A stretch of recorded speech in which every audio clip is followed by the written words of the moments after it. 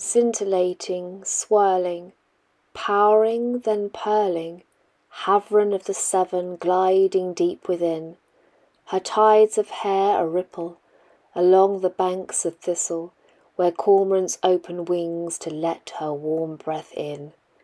Racing dace and roaches make their spawn approaches towards the call of Havren, in silver waves she's clad.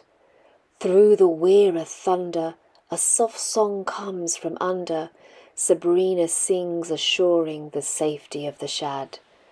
Sandbirds swarm and swoon to the sound of Havren's tune, they dance along her train of glistening, gleaming light, spurred on in their migration by their admiration of the goddess of the river to whom they made their flight.